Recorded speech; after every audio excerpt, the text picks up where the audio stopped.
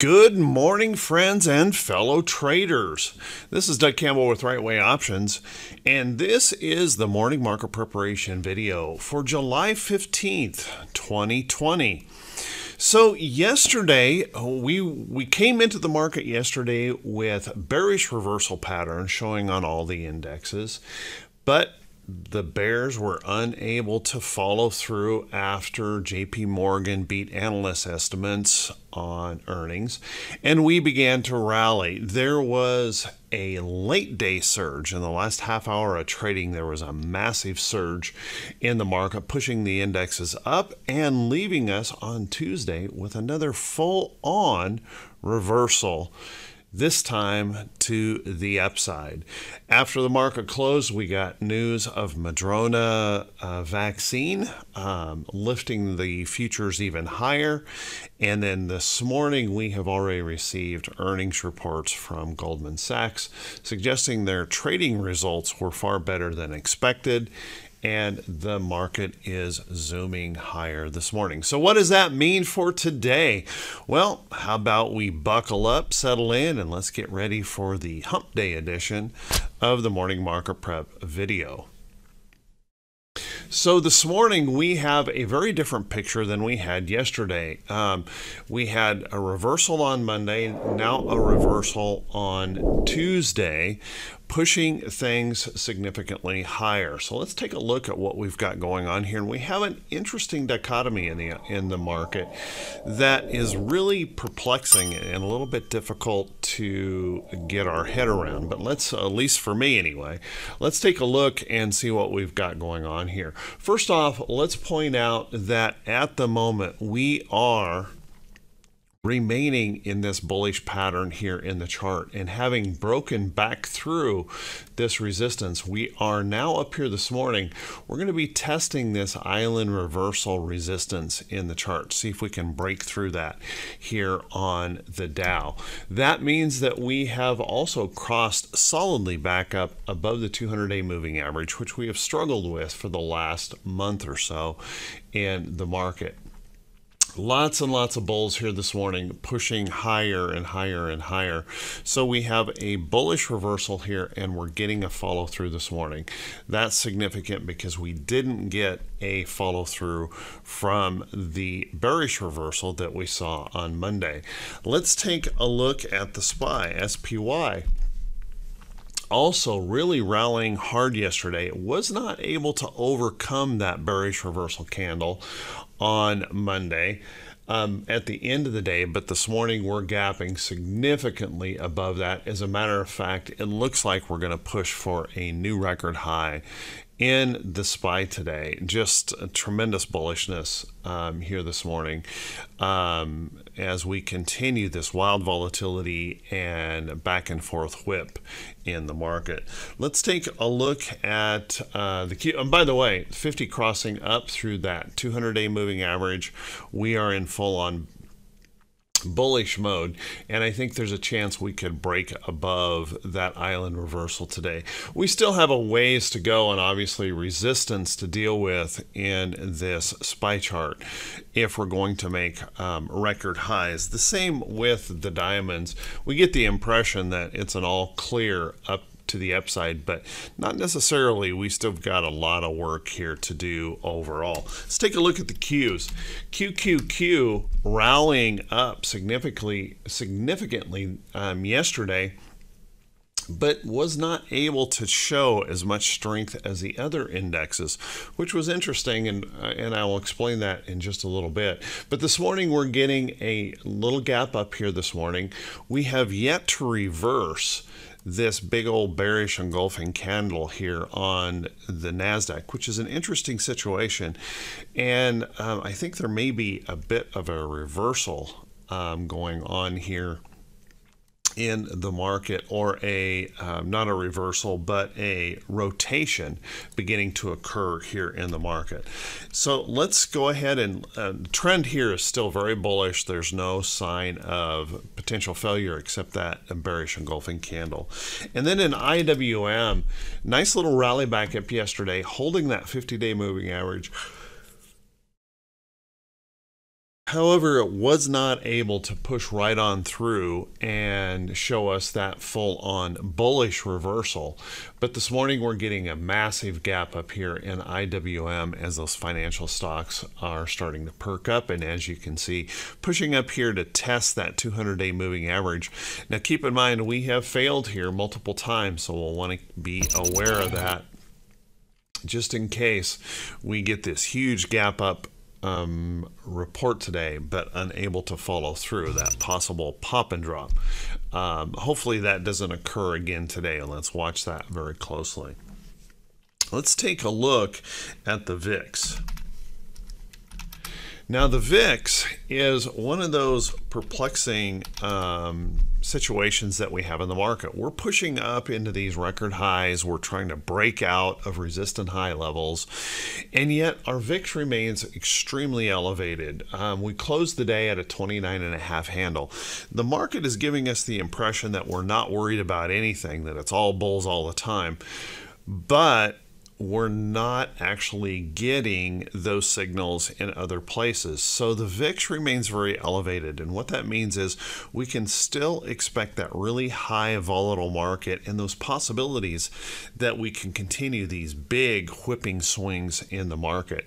So one of the things we have to do in a market like this is we have to be very, very cautious, very careful, be picky about the trades that we take.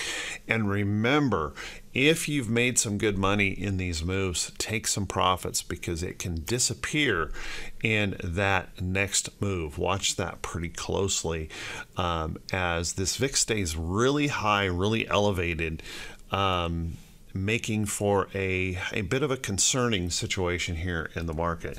Let's take a look at another metric, T2101. This is also quite perplexing, in the sense that we continue in our absolute breadth of the market, we continue to decline, suggesting that we have fewer and fewer stocks continuing to hold the market up. And here's the other thing in this chart that's really interesting is that we're trying to hold on to this support level right here. We failed it just a little bit yesterday, trying to hold on. Now it'll be interesting to see if today's move actually starts to regain some of that market breadth. But if we continue to see a sink in market breadth as we rally, that's a bit of a head scratcher and something that we're going to have to stay, it just tells us we need to really stay on our toes and remain flexible in the market just in case we get that whip the other direction after this morning's big open. Let's take a look at T2122, which is the 4-week new high new low ratio. And what we see in the 4-week new high new low ratio, very interesting. Yesterday, it's kind of confused itself. Yesterday, we opened down here. We were in the bullish reversal zone on the open yesterday, and then rallied back up sharply. I suspect this morning we are going to be up here in the bearish reversal zone, full on whipsaw reversal, making it pretty challenging. Now, if we gap all the way up into here and we see the absolute breadth index continuing to decline, that's going to make for a very difficult, for some very difficult decisions for traders to navigate. Are we really bullish, or is this just pumped up? A pretty interesting situation here in the market, and kind of a difficult thing to manage or navigate as we continue to spread out in these really weird reactions in the market. Now, I can tell you in 30 years of trading the market, I've not seen such a disparity in things where we have such an elevated VIX and an elevated market, and market breadth falling, and just this confusion. We're not getting any kind of clearness in the price action as well with all of these whips. So we're going to have to stay very, very flexible and go bulls. You know, we want to see those bulls work, but let's make sure that we don't overcommit in this market, and remember to take those profits, because those profits could slip out of our hands really, really quickly if these whips continue. Let's take a look at our economic calendar for today and realize that we do have some things on the economic calendar that we're going to want to pay attention to today beyond earnings. Notice that here at 8:30 this morning, we're going to get the Empire State Manufacturing Survey and import-export prices. Now, I suspect earnings today are going to overshadow anything that happens in the economic reports, but we'll want to keep an eye on them anyway, just in case there's a surprise number or something in there. We do have industrial production. That's probably one of our bigger movers today. It's expecting a little bit an improvement over last month, but still a pretty depressed situation overall in industrial production. And at least that's what the consensus is suggesting. And we have the petroleum status report. We know how that can move things around in that oil sector when that comes out. So watch those numbers today. We have a Fed speaker here today, as you can see, and we'll want to pay attention as that Fed, whoops, you can't even see that. We have a Fed speaker here today. We'll want to pay attention to that. And then the beige book later on today. That sometimes moves the market a little bit, but rarely. So keep an eye on that. Remember, tomorrow we have the big day. We've got our biggest day with some of those jobless numbers again coming out, so we'll want to pay attention to that. Let's take a look at our earnings calendar today. We have a significant number of earnings today with about 27 companies reporting earnings. So let's take a look at some of those companies and how they're reacting here this morning. I'm going to go to what I call a naked chart without any indicators on it so we can really clearly see that price action. If we go to Alcoa reporting this morning, looks like they're gapping a little bit higher this morning. So good report on Alcoa. Keep that in mind. Those metals seem to be doing quite well right now. BK, Bank of New York, is reporting today. It looks like it's moving just slightly lower at the moment. Maybe it hasn't reported yet, but moving just slightly lower this morning. We have Goldman Sachs ripping the cover off the ball here, apparently hitting a home run in earnings, gapping up this morning to test some resistance highs in the chart. Let's notice that those resistance highs still have a lot of work to do to get up there to all new highs, and that is actually a fairly significant price resistance in the chart, gapping up to that. So we'll have to see if there's follow through beyond that point. Take a look at INFY. INFY reporting today. Big gap up on INFY, gapping up. Looks like into price resistance highs again. A lot of that going on here recently where we're pushing up into resistance highs. PNC Financial. Looks like, well, maybe we haven't had a report here yet, but looks like it's set right now to open about where it closed. We have USB reporting this morning. Looks like they're looking for just an ever so slight move up. And UNH reporting this morning, and not seeing that report here yet, looking to open about where it closed. So those are some of the notables that we'll want to pay attention to today. Goldman Sachs really leading that market right now. Currently, Dow futures are up 482 points as Goldman seems to be really powering higher here and powering the market higher. Along with that Moderna news that said that they have a vaccine that they're hopeful of, that in trials shows a good immune response. So that is a good sign as well. We'll see how that carries through for the rest of the day. So watch that closely and be careful with that little bit of confusion that we have going on here in the market. So with that, everyone, hey, I want to wish you all a great day in trading, and hopefully you're going to catch some really nice profits here this morning.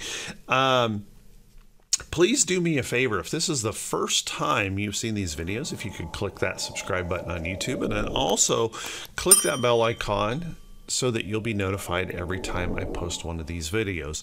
And if you find these videos to be helpful, I really do try in these videos to avoid any of the hype, any of the prediction. We just look at the technicals of the chart, look at the price action of the chart, and hopefully that helps you in deciding how you want to approach the market for the day.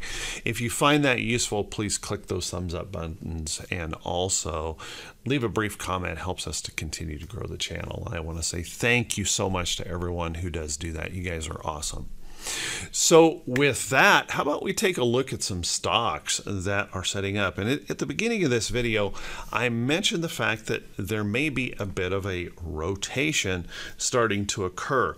If we take a look at the NASDAQ, we do know that the NASDAQ has really outperformed everything in the market, setting new record highs. It's as if nothing is happening in the world except bullishness in the NASDAQ.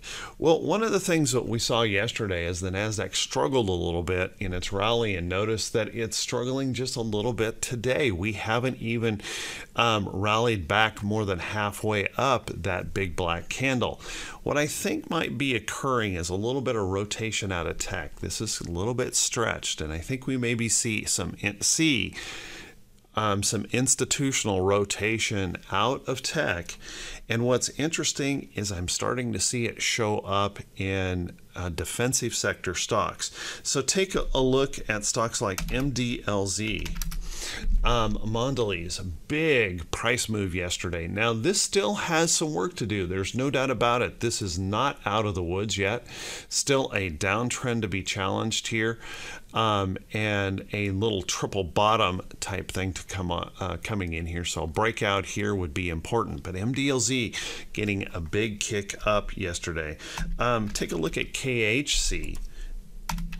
Kraft Heinz, big move up yesterday, powering through, trying to pop through. So what I'm seeing is a bit of a move into higher dividend paying stocks. That means that we may be rotating out of those big growth stocks that have really stretched themselves and maybe overstretched themselves, and we may see that institutional shift now. Think about it. If they've made tremendous money over the last several months in this rally of being heavy tech, then all they have to do is rotate into some defensive stocks, pick up some dividend yields, and they're going to produce really good results this year for their customers. So there may be a move there into more of that defensive sector. We can still see stocks like Clorox getting a big move, Campbell Soup trying to push up here. We're seeing those dividend yielding stocks starting to gain some value.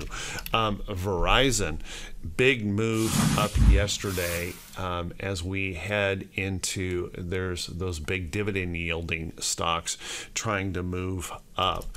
And I'm seeing that in a lot of places. We even saw nice moves in grocery yesterday. Kroger getting a nice move trying to break out. So a lot of those defensive sector type stocks moving up strongly. Walmart in a big move. Now this is partially news because Walmart is going into a driving competition mode with Amazon, so pushing up here on some of that news as well. But kind of an interesting thing, seeing a lot of those defensive sector stocks really gaining some ground yesterday.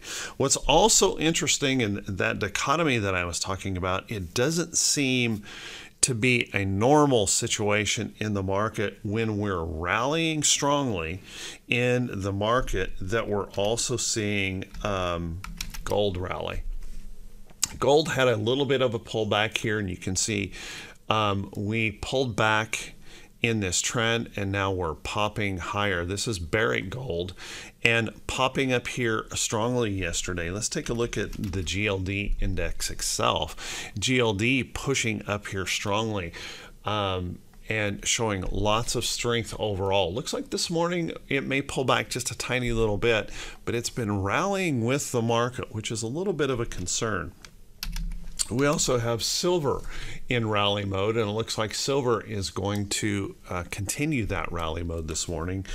And copper, FCX moving higher and working a breakout here in this chart.